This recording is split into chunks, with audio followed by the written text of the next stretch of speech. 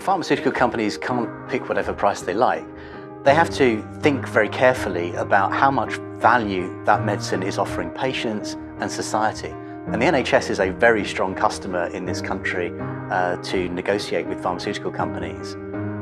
The National Institute of Health and Care Excellence looks very carefully at the clinical data around how well a medicine works and looks at the price and works out if the price being charged by the company is worth it for the benefits that it brings patients and the health system.